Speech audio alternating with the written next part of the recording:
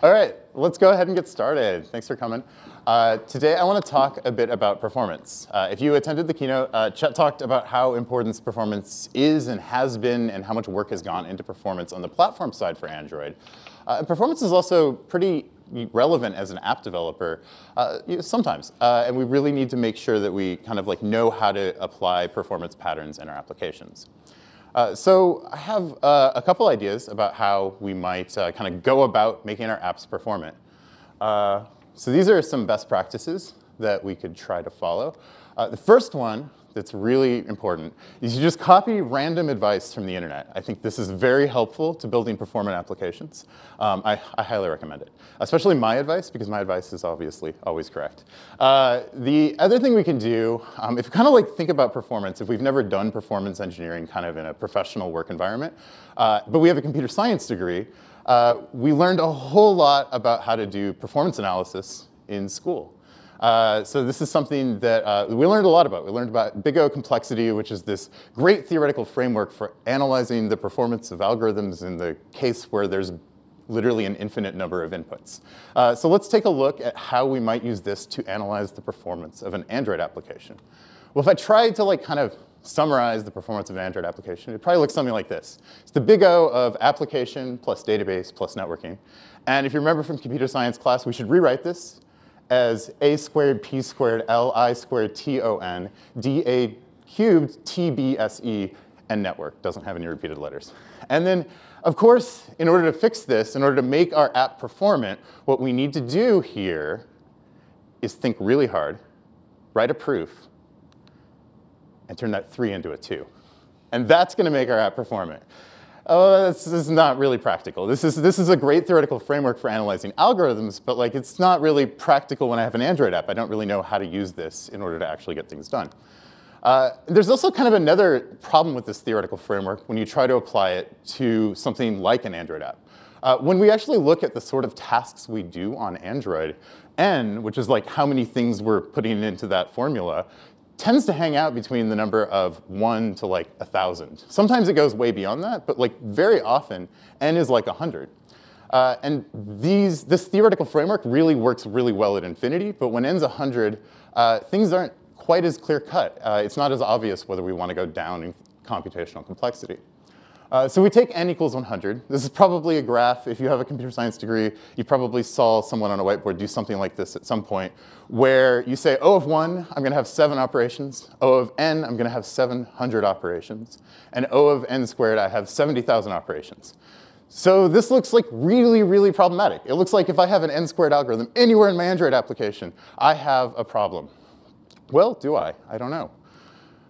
Let's turn that into real time. This is how much the user actually has to interact with our application for these algorithms to complete. So if we look at, I don't know, a microsecond to complete the O of 1 operation, the O of n operation, if I do that same operation 100 times, I'm looking at 1/10 of a millisecond. And if I have the n squared algorithm, yes, it's still quite a bit longer than a microsecond, but it's still really, really small in human terms. So this is maybe not the right theoretical framework to use for performance analysis. I think 10 milliseconds is fine. Probably don't want to block the main thread for 10 milliseconds, but if I am doing a data fetch and I wait 10 milliseconds to get it for the user, that's fantastic. Let's keep that. So that said, there are 2 main uses for computational complexity in your adult life. One, getting a computer science degree. That is super relevant, and you should totally know it for that. And the other really, really, really important adult life use case for computational complexity is Google interviews. And I checked with my boss, I was allowed to say that. The other pattern we might do for performance, and this is one that I kind of fall into this trap a lot, actually, is I go, OK, I know a lot about how computers work, and I have like a pretty good model of like how a CPU works and how RAM works, and I'm just going to sit down and I'm going to think really, really hard, and I'm going to change my code because I thought really, really hard, and the end result of thinking really hard is I'm going to get a faster bit of code. And literally every time I've done this since I started at Google, someone who has done more performance work than me has showed up and been like, hey, Sean, by the way, you actually made that slower. Like this has happened every single time. So I would not really recommend thinking really hard unless you have tons and tons of practical hands-on experience with building actual performance, like high performance things like UI toolkits, for example. So these are things that like maybe aren't going to be helpful for building performant Android applications. So let's talk about like what we can actually do. Like what do we do when we want to actually make our apps performant? Before we get there, like there's kind of like, I want to talk about like why we do performance, because I think both of these are interesting and both of these are valid. We may be doing performance work. We may be doing performance engineering at work. And when you do it at work, I call this performance engineering, and it's something I apply like engineering discipline style things to. You can also do performance for fun, which if you like that sort of thing is great fun. And when you do that, I call this performance golf. Both of these kind of follow the same kind of overall pattern though. And that is the core algorithm to how to actually do performance. If you take one thing away from this talk, this is how you do performance, and then everything else is details. The first thing in order to actually make something performant is I have to have some goal in mind for what performance means. I mean something like this thing runs in this period of time, or this thing uses this many CPU cycles, or this thing is not wasting battery, or this thing is using hardware constraints in this way. I have to have a goal, because if I don't have that goal and I'm just kind of optimizing without a goal in mind, I can spend literally infinite time cutting random things, and eventually you get to kind of this optimization algorithm where if you make one thing better, the other thing goes up. So you have to have some concrete goal that you're trying to accomplish. Then the other thing that you do once you have a goal is you have to measure. You have to measure the real performance of some code and compare it to the real performance of some other code in order to be doing performance engineering. Then once you have a goal and you have a measurement, then you just kind of like change something. I recommend random genetic algorithms or just monkeys on keyboards, just whatever you want to do. Change something in your code and then go back to 20 and try it again. Like see what happened when you did that change. And this is the core algorithm of performance engineering. And I think the key point here really is if you're not measuring, you're not doing performance. You're maybe thinking really hard and having a lot of fun with some abstract theoretical ideas, but if you're not doing measurements in an Android application when you're trying to do performance, you're doing something else. You're doing a kind of a fun thought exercise. So what is performance in Android? This is just a short list of things that came to the top of my mind when I started making this slide. And it's not super important, but the idea is everything on Android could be performance if you can measure it or you can talk about it in concrete, real terms. But I'm going to talk about two things that we can measure in this talk and kind of go through how to use some tools in order to actually apply this performance algorithm. I'm going to start by talking about profiling, and then I'm going to move on to talk a little bit about the benchmarking library that we're releasing shortly, and it's in beta. So to get started, I'm going to talk about the CPU profiler. The CPU profiler, for me, is kind of like the magic trick for performance on Android. It's this nice tool that's built into Android Studio. And I would say 80% of the time I've had performance problems in a real-world Android application. I've been able to resolve them by using the different parts of the CPU profiler. So I'm going to imagine, actually I don't have to imagine, this is a real bug report that I found in the app that we're going to be looking at. The startup is slow. The first screen takes too long to display. And this comes in, maybe it's filed by my product manager, and the bug report says, it seems slow, which is super helpful, sometimes.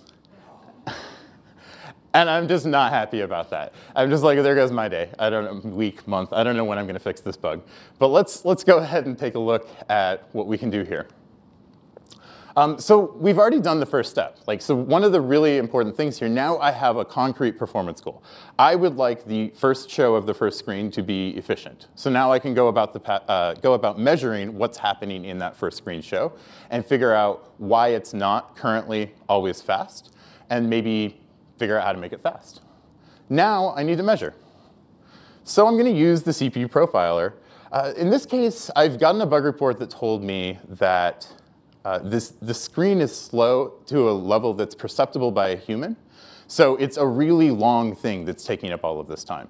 And given that it's happening during the screen's first show, I kind of suspect it's probably a single function call somewhere that is just taking way too much time. So I'm going to use CPU sampling for this. And we're going to take a look at this bug. Just in case my live demos don't work, let's go ahead and watch the video of what happens. This is the IO Schedule app, which is the sample app we make for the IO schedule. And if you click this Get Started button in the the first screen. You can see it happen here. 1, 2, 3, 4. Oh, there we go. So that was like a ridiculously long period of time to wait for the second screen to show up. So something was happening there, and we need to figure out what that is. So let's switch over to the profiler and see what happens. All right, so I have to warn everyone, this is my first time doing live demos, so I'm either going to learn how to do it someday other than today, or today is going to work. We're going to find out. OK. So what I've done is I've uninstalled the application that I'm profiling. This is something that I think is probably relevant to the fact that that first screen is not showing. I kind of have this like intuition because it's a first screen, and it tends to be more startup the first time I make an application. So in order to get started here, what I'm going to do is I'm going to use one of the 6 run buttons. This one is a half moon with a performance measure on it. And that one means profile. So we're going to hit the profile button, and that's going to kick off the profiler tool. It's also going to run the application in profiling mode.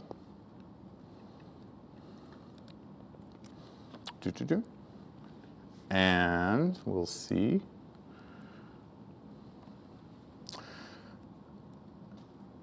Is there a way to make like Gradle faster? Is that an option? Oh, is that the next talk? Great.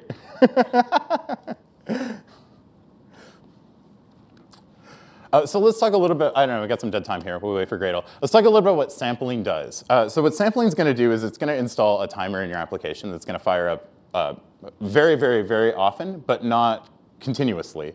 And it's going to check to see what function is happening at the time that that timer fires, which is really, really useful when I'm trying to capture. In this case, I think I'm looking for a big, long function call. So if I wake up regularly and look for it, cool. Retry. Enhance. The retry button doesn't work. Let's try this again. With the other retry button. Thank you. So since that's going to happen, if I have a timer waking up every so often, I'm eventually going to get to a situation where the timer is going to wake up during this long function call, and I'm going to capture that.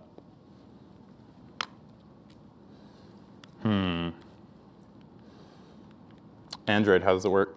Try uninstall. Yeah, let me just double check to make sure. Yeah, I did do that while I was talking because I wanted to prep for that, but yeah. I'm going to give this one more go, and then I'm going to load the pre-sampled data, and we'll start digging through that. But it would be much better. OK, all right, so there goes the live demos. So let's go ahead and look at the pre-sampled data. It's a little bit less pretty than I get from the live sample, but it will get us to what we want to see. Let's see. If I had taken a real sample, this top area up here would be instrumented with the activity that was open, and it would also show me when I had actually touched the screen. And what I would end up doing is then selecting a region between when I touched the screen and when the first activity showed. And I'd try to figure out what exactly is my phone doing in that area. Due to having done this demo a couple times, that area is around right here. So once I do that, I select this region up in the top area, which is showing me kind of the CPU graph if I had not captured the sample in a fake way. It's showing me a CPU graph, and I then can select which thread I want to look at. So for example, I can look at this async task right here, which woke up and apparently did nothing. Or I could look at the main thread right here, or render thread might be doing something. Nope. Is anyone actually doing anything? Ooh, measurement worker is actually doing some work. Right, so I have all of these threads, but the one that I'm really interested in here, I'm pretty sure, just because, I don't know, that button click sure looked like it was slow, is probably the main thread. So let's go ahead and dive in here. So this happens to be, I have a touch event around right here, and then I have the application showing right here. And I can see that. You can't see that because this is not the live demo I'm supposed to be giving. Then when I go in here, I can see that there's a whole bunch of stuff happening down below.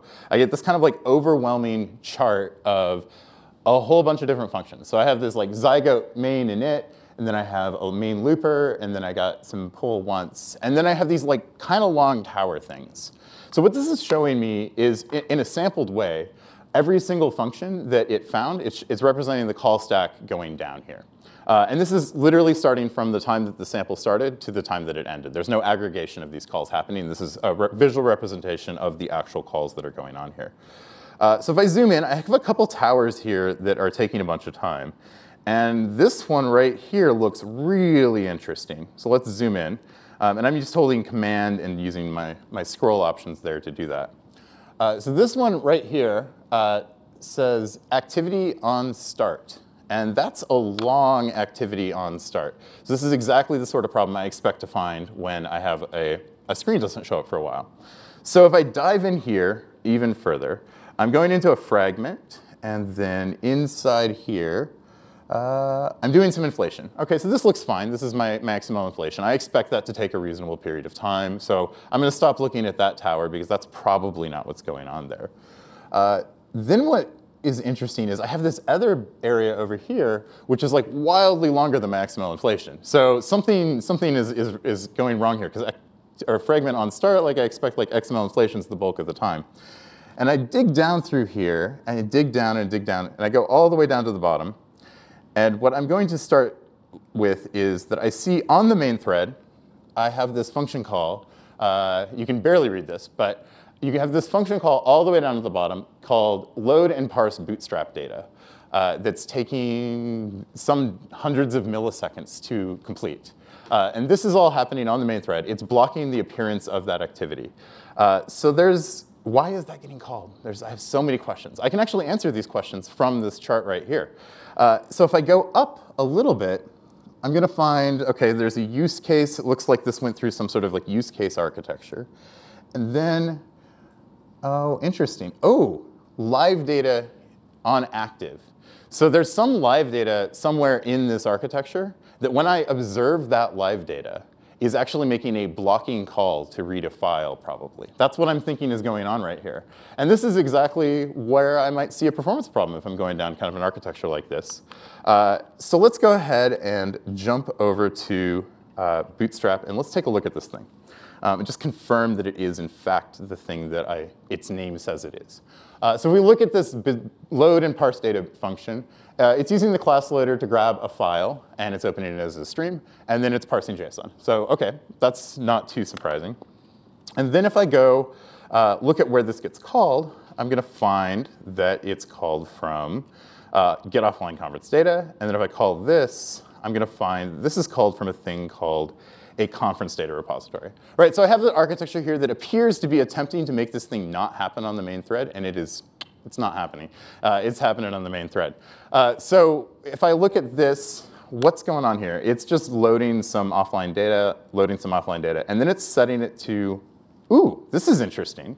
It's setting it to a local or a member variable. Oh, and it's a singleton. Ooh, this is interesting. OK, so let's try to figure out what we can do here. So the fundamental problem here is I'm trying to load this data while the user's waiting for that screen to appear. I could make this thing run in a background thread, but it's still going to take 800 milliseconds, so the user's not going to get the data. But we spent way more than 800 milliseconds on the previous screen. The user was sitting there in that carousel for probably 10 seconds before they came over to this screen. We had plenty of time to parse this data. So as kind of a quick way to go about solving this, I could go ahead and do that on the other screen. I want to stop before I do that and kind of mention there's another way to solve this if I do want to make this actually happen off the main thread. I can just make this a suspend function. And then I can make a, with context, dispatchers.default, and I can put that in there. I'm not going to show that in this talk because I then have to rewrite the entire application to use coroutines. So it's quite a big refactor. So instead, let's go ahead and look at the kind of quick version, and then we'll fix the problem later. So this is actually what I want to do is in this onboarding view model right here. I want to go ahead and pre-parse that data, because I only need to parse it once. It gets stored into a cache, which is a singleton. If I've done that, then the next screen will be able to display immediately. So I can go ahead and do that. And in fact, I actually can do that with coroutines. View model scope launch, and then I'm going to put in dispatchers default. And if you, kind of trace through the code, you're going to see that what this is going to do is it's going to kind of pre-run, it's going to pre-cache that file. And let's take a run and see if we can actually get a trace of that. Because I'd love to talk about the trace that this causes. So I'd love to have it. But let's wait 10 seconds and see what happens. And while that does, I'll load up the trace for this. Nope, OK. I love that this didn't work, and then I fixed it, and then I got on stage, and it doesn't work again. It's total right there. OK, so here I go. This.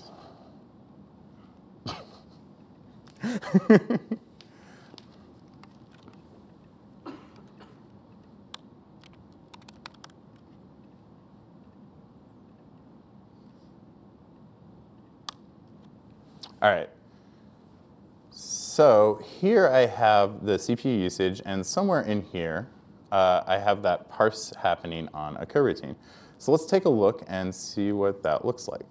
Because I put it on dispatchers.default, it should be somewhere on a default thread. And I'm scrolling through, scrolling through. All right, so we have a dispatcher worker 1, default dispatcher worker 1.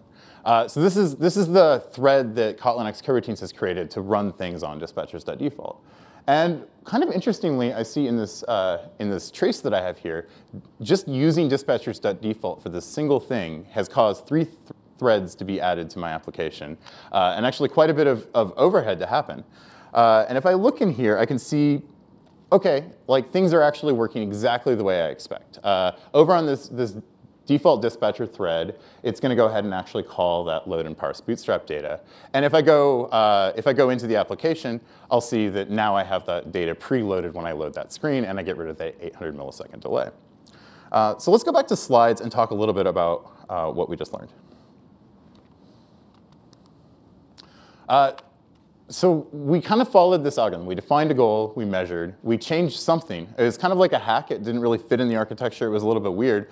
But it turns out it actually completely solved my performance problem at this moment. Then I can maybe go back and fix the rest of the architecture to make it better.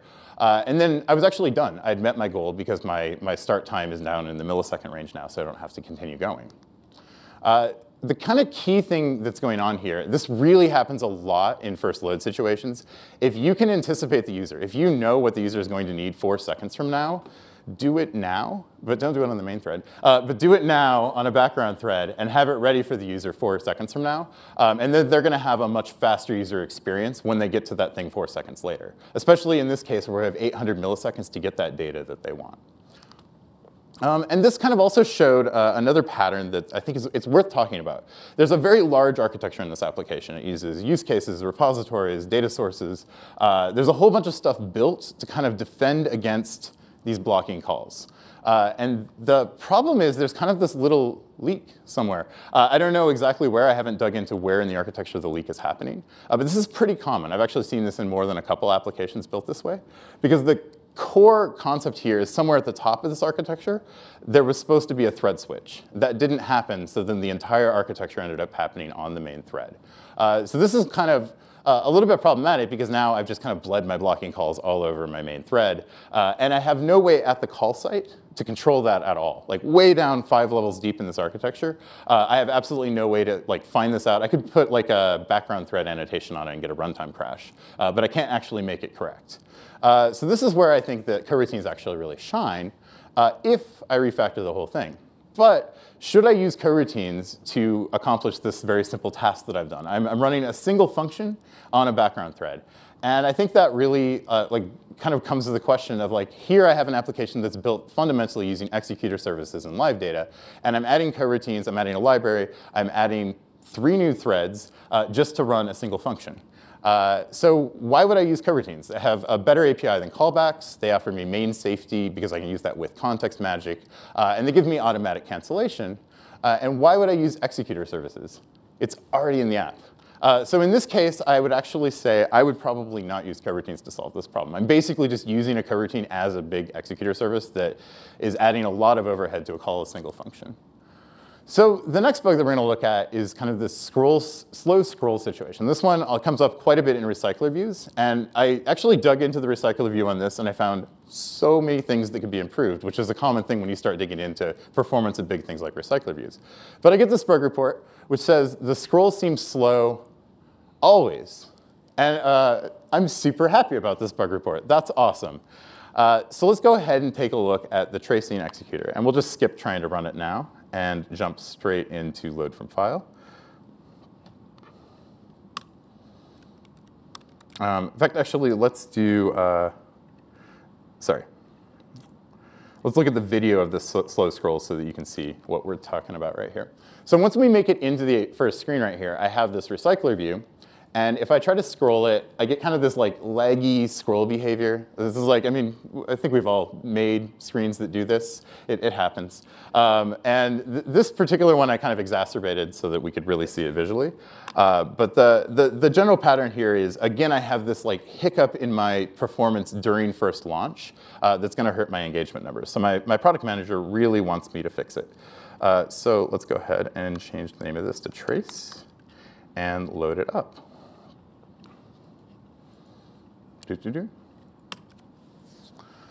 So in this case, this is different than what I had with, I'm going to guess it's in this range, maybe? This is different than what I had before. Before, I had an expectation that I was going to call a single large function that took about 800 milliseconds. This time, I expect I'm calling a whole lot of tiny functions because I'm in a recycler view scrolling situation. So this time, the call chart is probably going to be less exciting. Is probably going to be less exciting and less helpful than the flame chart. So the call chart kind of works its way down, and it mirrors the call stack that you're used to, and it follows the exact same time frame. The flame chart is really useful for the situation where I want to aggregate a whole bunch of different like small functions together. I also want to note that I used the tracing profiler for this, which kind of guarantees at huge performance penalty that every single function call is going to get annotated. So your app, when you're using the tracing profiler, will be incredibly slow, but you will also find out about every function that gets called in Kotlin or Java. So if I dive in here, so I'll annotate verbally again. If I dive in here, I can see I have this dispatch touch event going to the recycler view. And that's the majority of work that's happening in this region that I captured.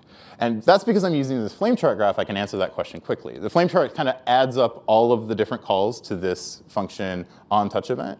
And then I can dive through here, and if I go up the flame chart, where is recycler view spending time while it's scrolling? So it looks like it's trying to bind the view holder for as much time as it's trying to make view holders, and then it's doing some measurement and actually drawing. So why is it, someone called thread.sleep in the middle of this view holder on bind. Who would add code like that while making a performance talk? I don't know. But let's see what's going on here. Oh. I just jumped to thread.sleep.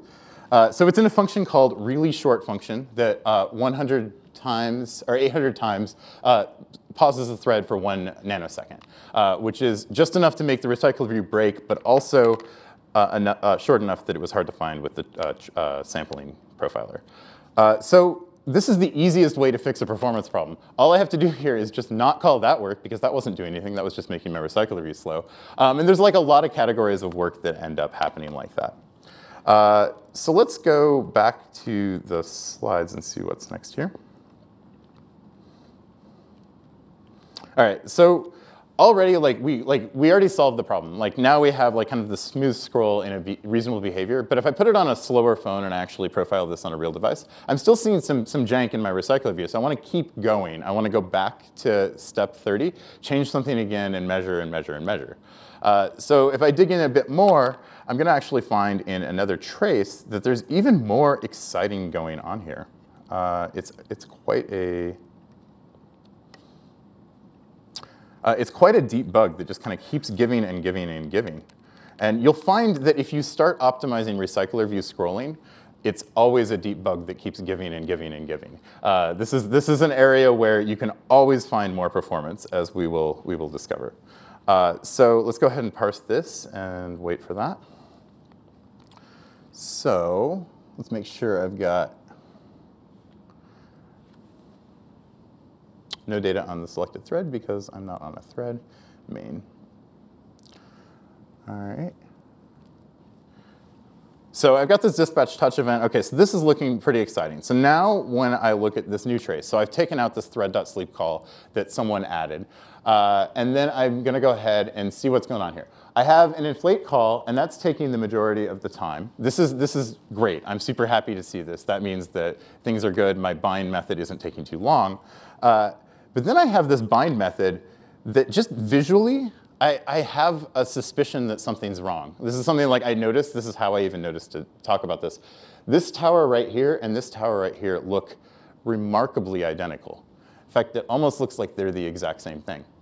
And that is kind of curious. And this is real production code. Like I didn't put this in at all. So let's see what's happening here. So this is finding a full date time. It's doing some string parsing. It's assigning, oh, it's the binding. So this is the view data binding. And this is happening in response to execute pending bindings. So this makes sense. So I've called execute pending bindings. This recycler view holder is using data binding. So data binding is going ahead and actually binding all of the properties of this view. And it's all ready to go. It can go on screen right now. And it's doing that. And then later on over here, I have another call. This is in the same session viewholder.bind call. I have another call to execute pending binding. So data binding is, again, binding all of the properties for this view and performing the exact same work all over again. So I have like 30% of my performance in the recycler view is double binding my views. So this is actually something that's a little bit interesting. So I was actually quite surprised to find this in a production application that we had put together, kind of expecting things to work. And why is that? So what happened here? So we wrote this bind method. It's using data binding, and we had to set up the lifecycle so that we could use live data here, and everything's going to all work out OK. And then we called execute pending bindings, which was just called by setting the lifecycle owner. If you go dig through the code path, which I did while checking to make sure this is a valid edit, it will always call execute pending bindings. So this is always duplicate work.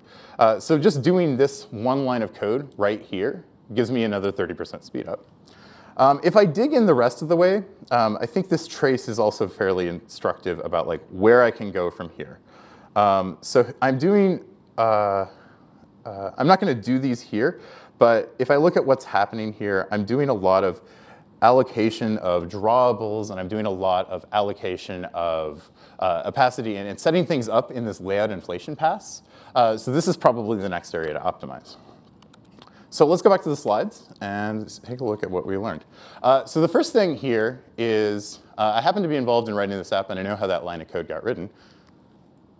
Don't apply random performance advice you found on the internet. That came from a Stack Overflow answer that some Googler read, and it said always call execute pending bindings in your data binding view holder, or you will do a double layout pass in your recycler view, and then your recycler view will be slow. So we added that line of code to make our recycler view faster, but it was 30% of the work the recycler view was doing. And it was also totally redundant. So just like don't apply random performance advice from the internet. Profile when you're doing performance. It's very, very important.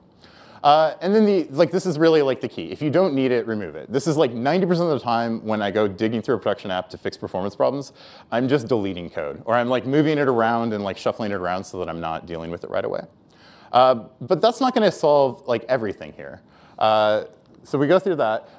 I still have like a lot of problems here. This thing doesn't scroll very well on a slow device. If I fling, I can easily get 140 millisecond frame durations. So there's some real performance problems here. And if I really want this to be like incredibly smooth on a really slow device, I'm not going to be able to solve that by deleting code. And I'm not going to be able to solve that by like following like performance advice from the internet. I'm going to have to start doing clever things. So next, I'm going to have to start thinking really hard and trying things, and then measuring, and then trying things and measuring. Some of the like obvious optimizations looking at the flame chart that we have, we can cache those drawables. We're drawing the same drawables on the screen in every recycler view holder, but we're spending a fantastic amount of time inflating the drawables. So we can actually go ahead and deal with that.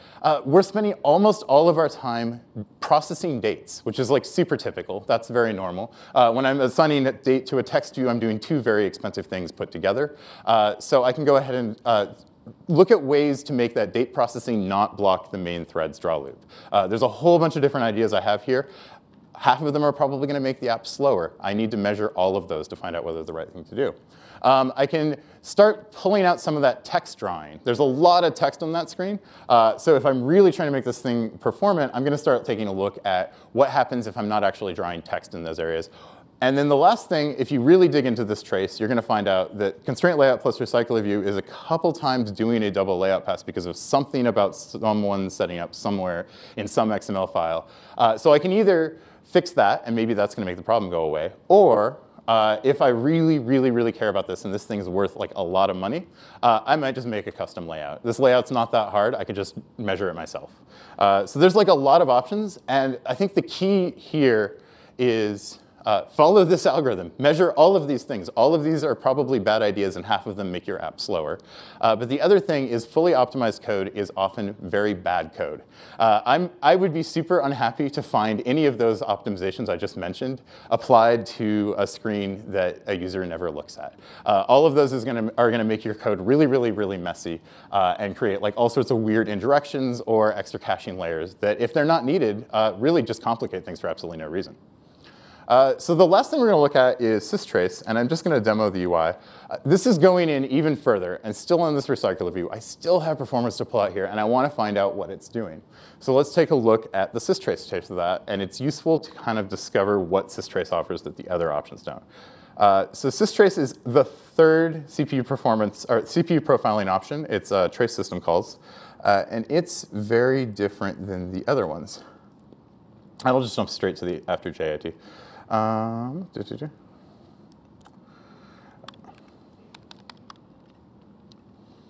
Okay. This will be a hard one to do. What? Okay.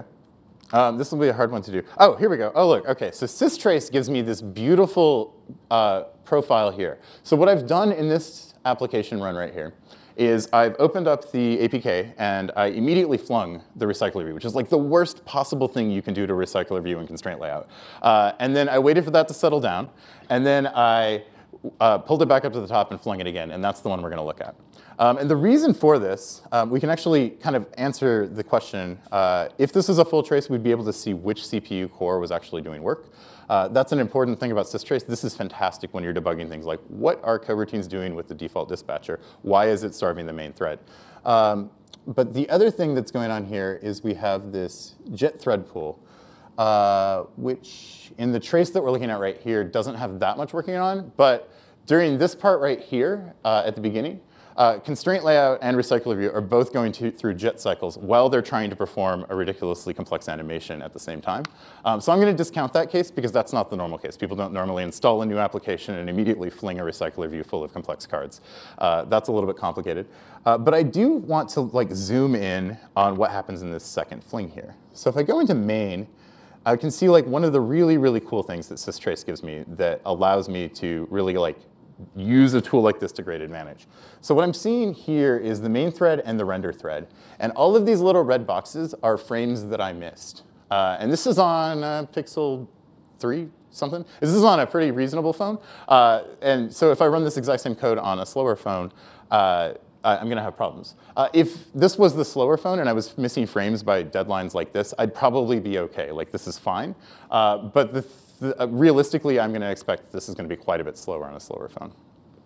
And if I look at what's happening in these regions, we can see kind of that systrace gives us a completely different view than what we had in the other traces. So the other traces were all about Java functions. Systrace is all about literally systrace annotations. Like, there's calls to a thing that says trace in the Android codebase. So anytime you call into the platform codebase or you add your own systrace tags, it's going to trace what thing is happening. So right here we can see that the traversal are happening, and this would probably be more useful as a flame chart, so let's flip that over, because I can see it's multiple frames. So if I look at this as a flame chart, I can see that recycler view on layout is taking a lot of time, and recycler view scroll animations are taking a lot of time.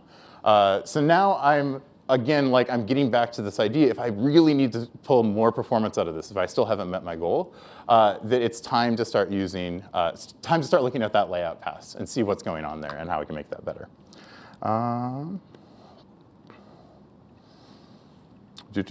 Yeah, I know. What time is it? 12:15. Oh, okay. Let's jump to benchmarking. Woohoo! All right, so let's jump to benchmarking. I'm not going to talk about the memory profile unless we have time at the end. So benchmarking is really a useful tool. So we talked about profiling, which is like trying to measure real app performance. So it's like actually running my application with real data, making actual network requests, seeing what happens, seeing what methods are called. Benchmarking is none of that. I'm not using real data. I'm not running my real application. I'm calling some totally fictitious code that demonstrates a problem, hopefully, or demonstrates a use case that I'd like to support. And then I'm getting a totally fake number out of it, actually, a number that is unrelated to how long this code takes to run in production. So benchmarking is all about measuring performance repeatably and reliably. I want it to run the same benchmark on the same piece of code on the same device and get the same fake number out every time. And if I change the code such that it would run faster in production, I want a faster fake number out for my benchmark. And I keep saying fake number because it's really important that the benchmark library that we're putting together does not give you anything related to how long the code takes to run on a physical real device that's running at full clock speed. So it's a library that it's currently in beta, and it's going to be hopefully coming out to stable soon. But it's a relatively deep library. You might think like to run a benchmark of a piece of code, all I have to do is call it 10,000 times and measure how long that takes. But it turns out if you do that, most likely your phone's going to overheat, and then the next thing that happens is the CPU will get slowed down. So then halfway through your benchmark, your CPU runs at a slower clock speed than it did at the beginning of the benchmark. So it does all sorts of statistical tricks to try to determine that. It uses like literally every knob in the Android kernel to make that not happen. It will do things that are really clever, like try to make it so that you lock the screen so that it has the same sustained performance mode if that's available on the Android platform that you're on. If you're on a rooted device, it's going to go ahead and just even lock the clocks. Specifically, it has the ability to do that so that the thermal throttling never even happens. So to use it, you have to use a separate test runner because it does all sorts of crazy nonsense like I just said, and it really goes quite deep in how that works. And it's really about how to figure out continuous performance, how I can take a piece of code and make sure that it's fast today, and then as my app changes over time, it stays fast over time. To do that, I want reliable, controlled, and repeatable. These are like the three key concepts I want for performance benchmarking. And then when I have these numbers, I can then define the goal measure and change something. There's a couple things you need to know about benchmarking. You'll have to put the code to benchmark in a separate module. This does put some weird constraints on how things actually end up fitting together. But you have to do that for reasons related to how the code gets built in order to make the benchmark happen. You can't profile the code that's under benchmark directly without making a non-benchmark version of the invocation. And you should really try to use a rooted device. You're just going to get the best behavior out of a rooted device. And the other thing to really know is if you're doing benchmarking, you probably want regressions, and the library does not do regressions. So what I want to really talk about is now I have these fake numbers, what do I do with them? Or more pointedly, what does Google do with them? So here's what we actually do. So we use this library to instrument the UI toolkit. And we get numbers that hopefully look like this. This is the dream case right here. So what we do is we keep track of the last 20 builds of this thing, and we run the benchmarks over that. And then we run a statistical analysis looking for that. Like this is exactly the thing that we consider a success. And I don't have speaker notes. The statistical algorithm is called k-means something. It's not super important. There's blog posts about how to do detections like this with statistics. But what it's really trying to do, k means clustering. What it's really trying to do is find two clusters that have a statistical difference from each other. And then from there, we go ahead and hand tune a bunch of knobs to decide whether this is actually interesting or not. And that's literally, like, there's no like magical statistics at all in our infrastructure. We literally just hand tune knobs until we get what we consider good benchmark results. And this is great because like that was, this is a performance improvement and this is a performance regression, right? These are both very visual. This here is also, we have some benchmarks that look like this. This is also another piece of data you're going to get out of your benchmark. This probably is touching the file system or something nonsensical like that that has like ridiculous amounts of randomness in its timing. But we can't derive any value from this data. There's no way we're going to figure out whether there's a regression or not because the data is just too noisy to be useful. And then the other thing that I really want to talk about in the benchmarking, and this is true about like all performance, when you present about performance to like your PM or your other engineers, don't show graphs like this. There's a problem with this graph. It's going down and to the right. And this is like just a pretty deep problem with this graph. And I really wanted to share this as my #1 pro tip for performance. You want to go up and to the right. On every graph you show ever, sometimes they're really, yeah, anyway, every graph you show ever should go up and to the right. So all you have to do is just change that into % speed up. So we just take we find some number and we're going to say that's the baseline, and we just use the regular percentage formula, and then ta-da, it goes up and to the right. So just a little bit of math takes my depressing down into the right graph and turns it into up in the right graph. I strongly recommend whenever you present performance numbers to people, always talk about % speed up because the graphs go up and to the right. OK, so enough slide tips. Let's talk about some code here. How am I actually going to write this benchmark? So I have a test. Oh, 5 minutes over. All right, and then we're going to call measure repeated. And that's the entire benchmarking API. And then I'm going to launch some coroutines, which are going to launch some coroutines, which are going to launch some coroutines. And then at the end, I'm going to get to this lovely slide here, which says we have coroutines versus executor service, which I benchmarked both. Which one won? If I'm answering the question, should I use this in my application? And the answer is, I'm not going to put that on a slide. But suffice to say, they came in relatively similar to each other when I wrote similar code. But I don't want to put this on Twitter, so I didn't put any numbers on a slide here. And then I have a lovely compose story, catch me at lunch. Then that's it, performance in a Kotlin world. I don't want to keep you from lunch anymore.